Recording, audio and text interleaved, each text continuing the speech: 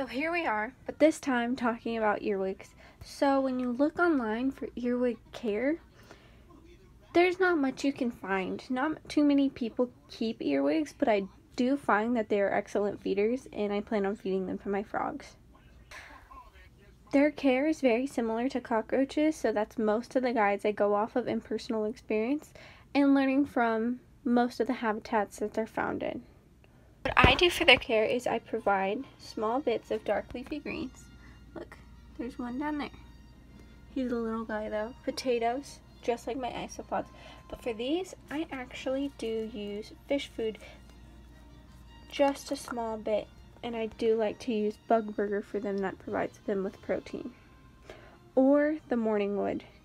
I do love using morning wood powder just a little bit more than bug burger.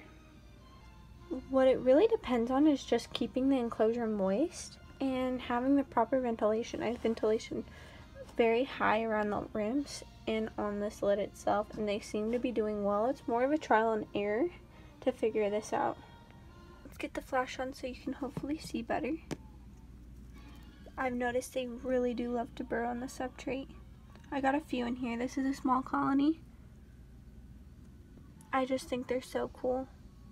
But see how they just dig under? He's rather fat.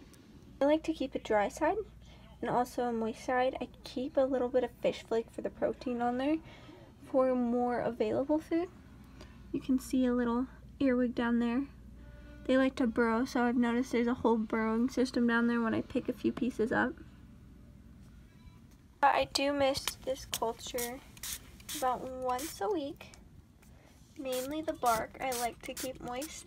Try not to keep that moist because I don't like it to mold, but you do kind of figure out how much you can feed them without it molding and how much they can take. So really do it by feel. That's from the only article I've read on them.